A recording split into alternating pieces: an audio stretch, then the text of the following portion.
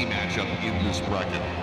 We already had 6 or 7 elimination matches on Copenhagen, so we have experience. Comparado al Champions del año pasado, subió demasiado el nivel de Latinoamérica y se nota al tener dos equipos que le pelean de igual a igual a todo el mundo. It was a really good team. They most likely will go to like top 4, but unfortunately it can't happen anymore. That is ridiculous.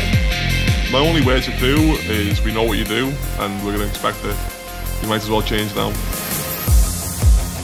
No importa quién te enfrente, el objetivo siempre va a ser el mismo, que hacer ganar, así que no cambia.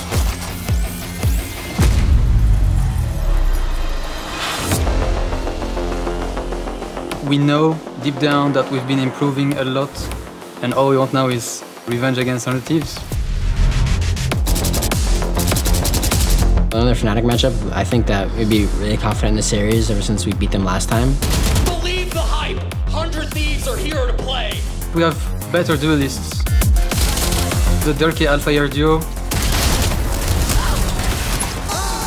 These guys are gonna send it.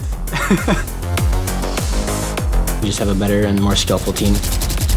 It's definitely possible for us to make it into the playoffs. 100 Thieves, we're back at full power and we're coming for you.